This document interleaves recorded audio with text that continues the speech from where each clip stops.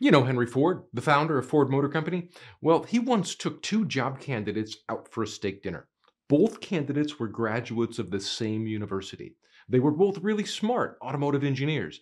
They had the same GPA and they were both practically geniuses. So after they finished their dinner, they walked out of the restaurant. And as soon as they walked out, Ford said to the one, "You're hired."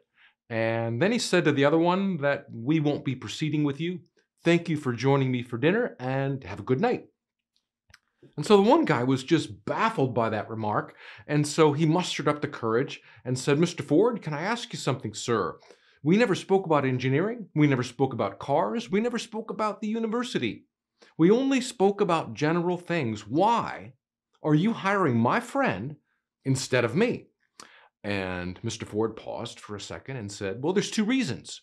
The first one is that your friend tasted a steak and then he put salt on it. You salted your steak first and then you tasted it. I like people who try things before they make changes. And the second and most important reason of them all is your friend was polite with all of the servers by thanking them and saying please. But they were invisible for you. You were only polite when you were addressing me.